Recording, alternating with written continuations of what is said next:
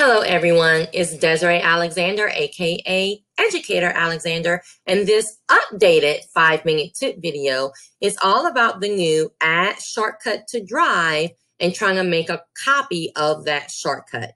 Thank you to Jessica Fleming for letting me know my older video was not showing all of my screens. So let's get started. This button used to say Add to Drive. Now it says Add Shortcut to Drive. And when you try to make a copy of a shortcut, it works a little bit differently. Now I am using my business school account. I am also going to show you this because it works a little bit differently on your personal account. So what do I suggest? My first solution is when someone shares something with you, it goes into Share It With Me. I suggest we want to just take this and drag it into my drive. So if I take that and drag it into my drive, now I'm going to go find it in my drive, right? I see that it's owned by my personal account. I'm going to right click on this and go to make a copy. It's going to put copy of in front of my title. Yay, I own it. Done. That's how it used to work, and it still works that way.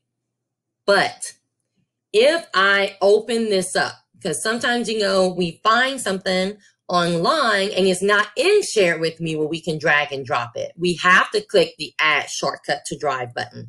So if I actually click this open, it's going to look like this, and I have my Add Shortcut to Drive. If I click that, I'm just going to leave that in my drive and hit Add Shortcut.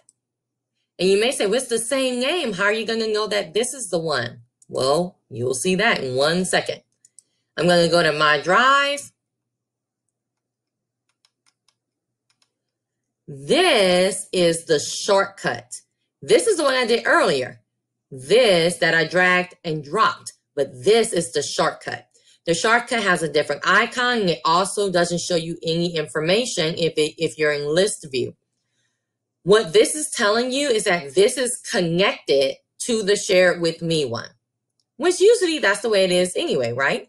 So this is connected. But again, the problem comes is if I right click and make a copy. Right click, make a copy, because I want my own copy, right? That I can do stuff to and I can change.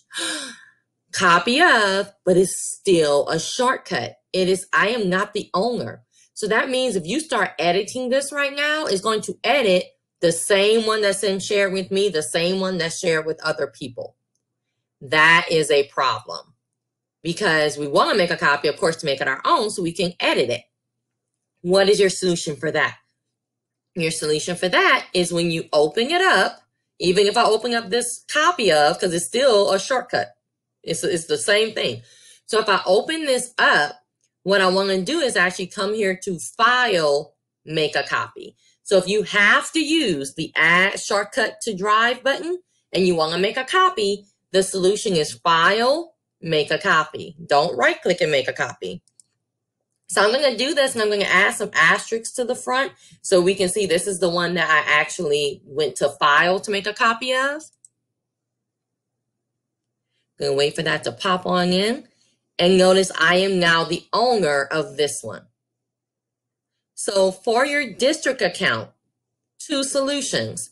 If it is in Share It With Me, drag and drop it, and then you can make a copy like normal. If you have to use the Add Shortcut to Drive button, you want to open it up and go to File, Make a Copy. In your personal account, if I take this is Share It With Me from my business account.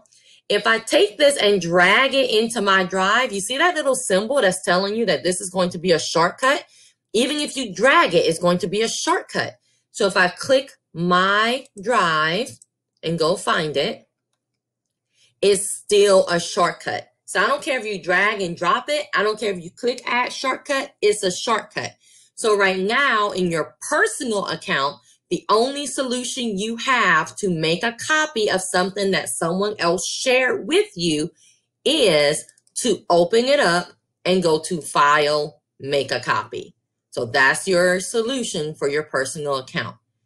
This is a problem you probably didn't even know you had. So hopefully this 5-minute tip helped.